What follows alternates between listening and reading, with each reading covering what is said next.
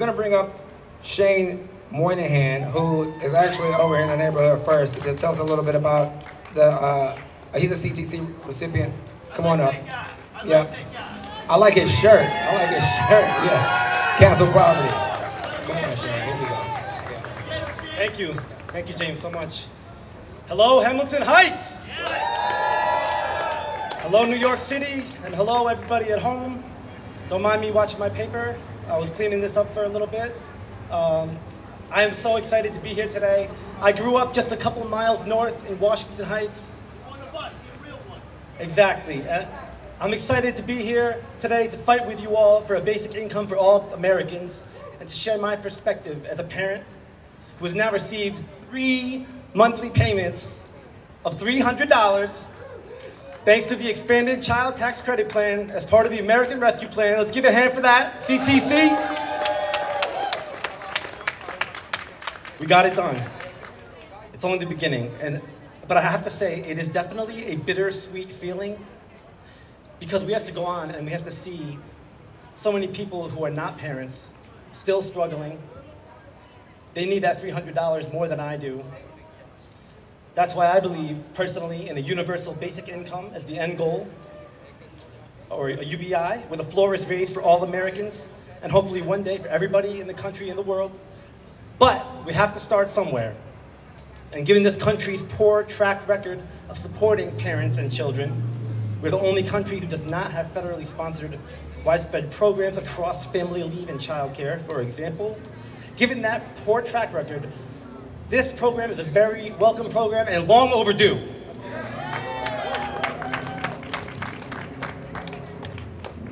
Being a parent is by far the most rewarding thing that has ever happened to me. I wouldn't trade it for anything in the world. But parenting is work. Caretaking is work. Volunteering in our community is work. None of this shows up in the GDP. Unpaid work, it's all unpaid. And right now that garners very little glory, if any. I've been a stay-at-home dad for 5 years now. It's my beautiful princess in front here, Quinn.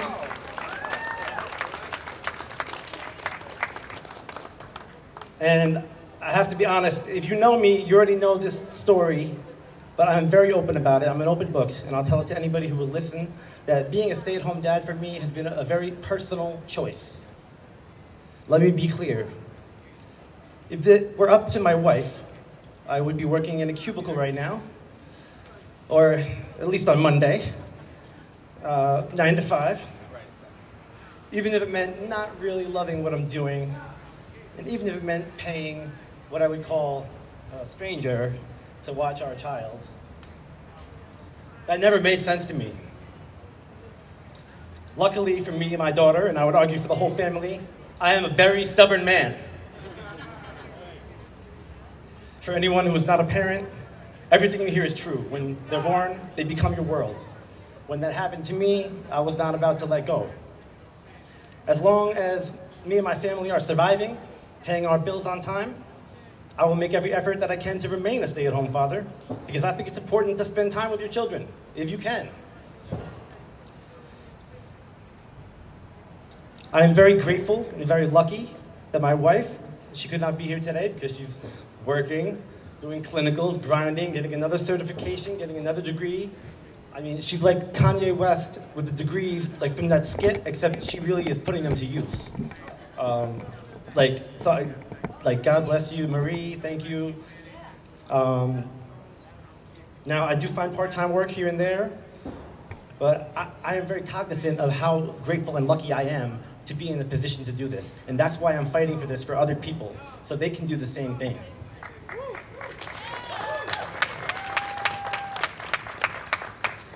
My full-time dad journey began in 2016 when I was laid off from my job in the healthcare industry while my wife was pregnant.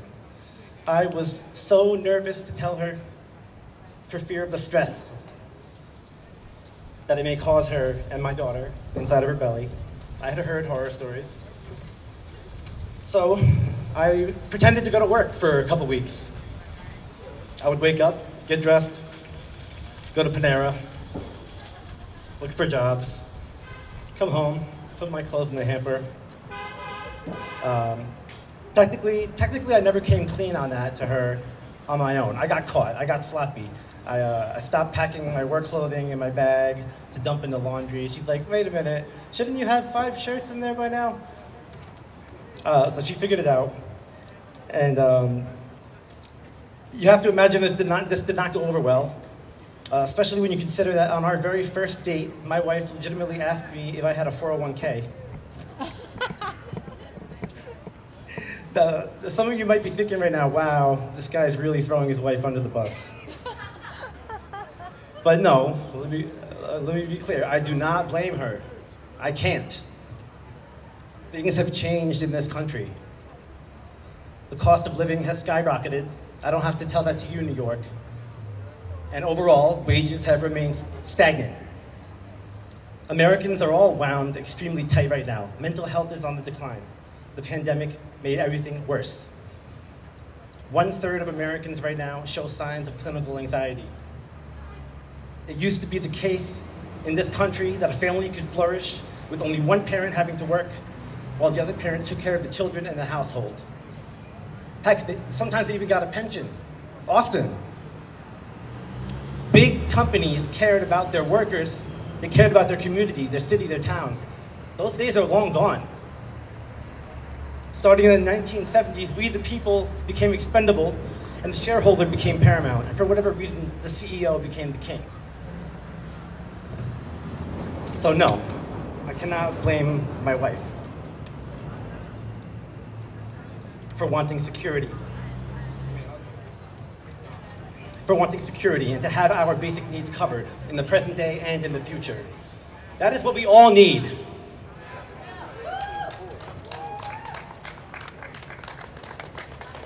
I have a little math to drop. In 1970, only 31% of 2-parent households in America had both parents working. As of 2015, that's up to 46%. It's a coin flip right now if you can spend time with your child. In 1965, the CEO to typical worker pay ratio was 21:1. For every 50K that we made, they made $1 million. 1989, ratio is up to 6:1. That's 3 million. Right now, 351:1. We make 50K, they make 17 million. There is no reason for that. I'm sorry. Like, you can make it, but you're gonna pay it in taxes, and we're gonna get a UBI.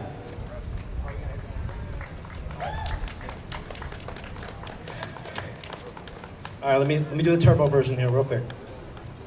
Let's face it, we have a broken economy, we have a broken tax code, but we're still the wealthiest country in the world, and we can afford to take care of our own people. Reverend Martin Luther King Jr. said it best: if our nation can spend $35 billion a year to fight an unjust evil war in Vietnam and $20 billion to put a man on the moon, it can spend billions of dollars to put God's children on their own 2 feet, right here on earth. We need new money, we need to invest in ourselves and in our future, we need a trickle-up economy. In July, when I got my first child tax credit payment, I ran out to our local hardware store and I got an air purifier. One of many in my house, in my apartment. You know why? Because we have construction going, like, we can barely breathe. I got that done. August, we got a flat tire. Those things are not cheap. September, school supplies. These things are all going back into the economy and they're gonna be going back up to the top anyway. Let us have a little bit first.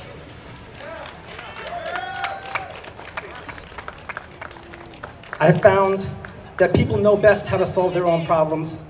We need to empower each other to do just that, because the world as it is now is not the world that we want to leave to our children. So let's keep going. Let's go.